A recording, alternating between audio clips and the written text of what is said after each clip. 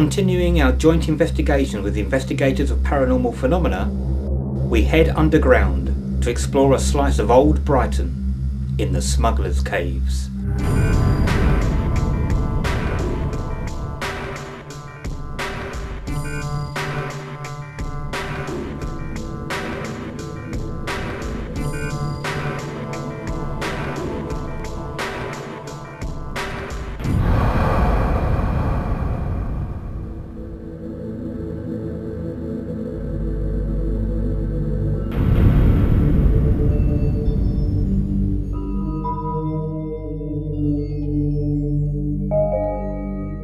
The area in Brighton, called the Lanes, is well known for its shops, restaurants, pubs and nightlife, but also has much history hidden within its streets. But it's below ground which is just as fascinating, with ancient tunnels and caves that once led out to the sea nearby. It was in the 16th century that the tunnels were used to smuggle contraband into the Lanes, and further on into the 18th century was silk and liquor smuggling.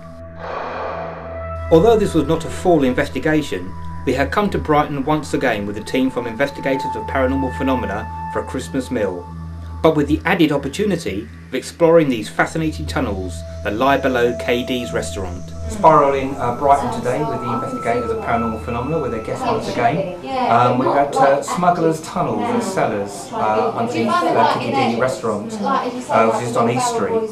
Fascinating place. Mandy and Rosie are always coming out with some interesting stuff.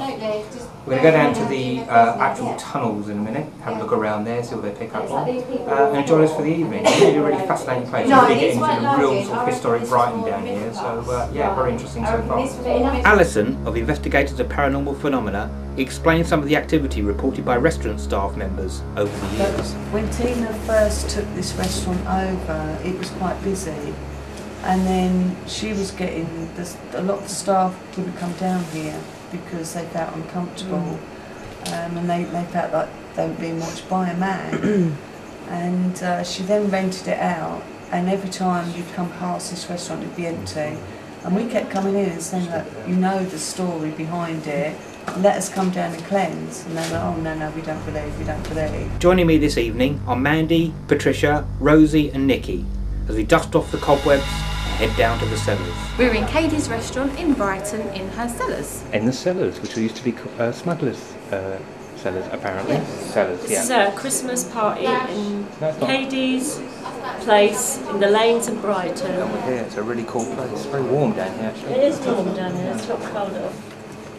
Rats, we're in the sewers. Rat poison. Strangled. Yes, that's what I mean.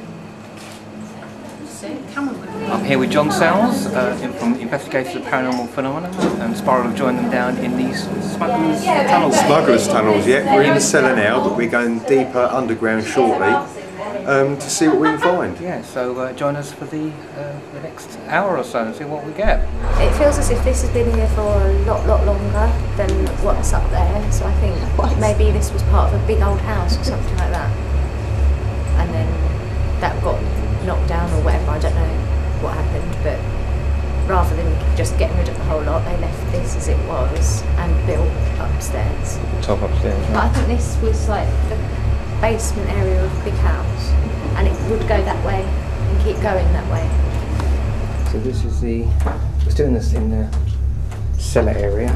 I mean, you're really getting into the history underneath Brighton here. It's going to be here for hundreds of years. We don't know too much about the history here, but smugglers apparently use the tunnels, which we're going to go down to in a minute and have a look around. They're really good, as Mandy was saying. Maybe this was below an old house. Of course, this was a built-up area back in the day. Amazing place. There's a step there and like a doorway that's been bricked up that shows that it does or would have gone that way. Right, because the seafront's just down there, isn't it? Right. Not that far. It's only probably about Where is it? 1,000 yards. There were some chains up on the ceiling, and there's actually like a bath thing where they brought all the barrels down. I don't quite know what they've done with them in this bath thing. Probably washed them. You know, when they're built on top of. And there, look, down there, it's ancient. A lot older down here than it is up there. Built another wall. And yeah, we were just saying this is like a pathway between two places. This was outside. Yeah. Alleyway. This was outside, definitely. Yeah. Yeah. That's what I think. I think this was the walkway, Yeah. pathway. And sort of bustling going on. Yeah. You imagine the Like Edinburgh. And It is. It's down. stinky. It's like when they built on top of the city of Edinburgh. And then they just left Didn't what want was the down. floors The Mary down King's there. Close and all that, yeah.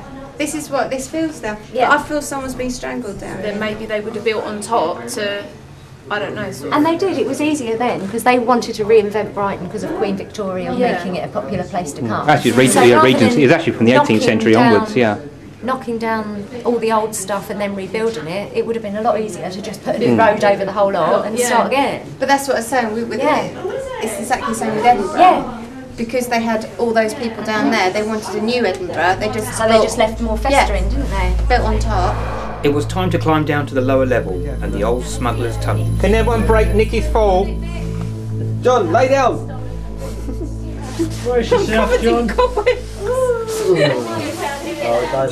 Those webs. Oh my fucking word! Look at it. Webs everywhere. Oh man, they're mental. They're really big. But then you find that in a lot of Yeah. Interrogation. old houses. No, I can't see. This could have been the wine cellar or the pantry. I was telling spiders yet though. Those webs. There are a million spiders down here in cobwebs. It's, Spiders. It's just a little ghost. if you're an acrophonic, if you don't like spiders, Well, it's quite You're I buggered. expected it to be quite warm. Nikki loves them. Look at the hood. The hood's right up there, girl. Oh, they're wusses, Are they aren't wusses? they? Are they wusses? Look at us exposing ourselves to. Oh, madam. We're exposing ourselves to all the spiders. Yeah. Have you got my wellies on camera? I went to a special effort to You've got your get wellies these on tents camera, yeah. Did you get my wellies on camera? Yes, dear. In there, look. Remember, John's got recording here. Bring that down here. Just camped out. Is that it? Is that as far as it goes? What's that? Oh, that's a shame. I thought it would have been longer. Yeah, I thought it was going to be longer. Yeah. Peace, I thought brother. it was Well, it's possible that that was a water tank there or something, but you can see where this has all been bricked up. They've sealed it up, so that obviously goes through. But then you look, that's recent, well, more recent to the rest of the building. So I don't know whether that's drained from outside or what it is, but there's a pipe sticking through there, another one there. So it's possible that later date, after the 1600s, they use these just as drainage tunnels. But these old girders are obviously holding up everything that's above. We headed back up to the cellars for final thoughts. Mandy's reaction to the world's smallest spider. Lots of hustling and bustling down up here. Pardon? Lots of hustling up here. Yeah, hustle and bustle and busyness and lots of people doing lots and lots of things. Not active or whatever you want to call it, but in here you can just see it all going on, and these are all separate little individual rooms. I don't know whether they're the cellars of separate individual houses or whether it's one big... it feels like this place is one big place, and that side's lots of little houses with small cellars. And then at that time they were the actual houses. These are where people actually lived. Mandy, do you find a male presence is a lot stronger than a female presence?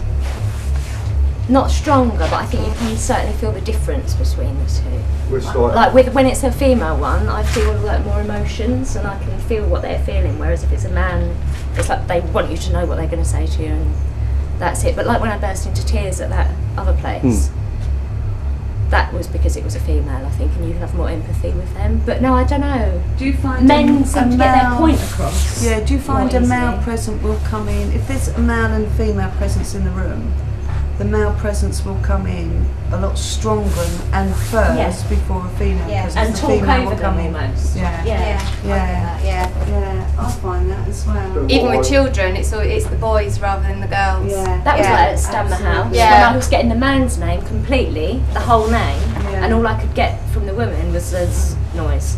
Yeah. Yeah. And then it all pieced together in the end, but Yeah. I got his full name straight away, and it was like booming voice, and then there's this, and that's all I... Have you got any idea what happened to the man? Any idea how he died? No, he doesn't. Basically, what he's told me is that he was a bit of a runner, an odd job man. He would do whatever he was told to do. If coal needed fetching or if water needed fetching, he was the one to do it. he would feed, make sure everybody had water or beer when they came here. He was also responsible for bits that went on downstairs, but he didn't have a lot to do with what went on down in the tunnels. But apart from that, he doesn't say an awful lot. I get the distinct impression from him that he doesn't actually think that he's dead. Right. You know, that he's still alive and kicking, really. Even though he's quite lonely down here.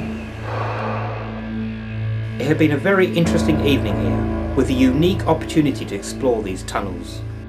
Brighton holds many hidden treasures, and along with our investigations at Stanmer House and now the Smugglers Caves, we continue our exploration of the town's alleged paranormal activity, as in a few weeks' time we visit the old Police Cells Museum and our next investigation.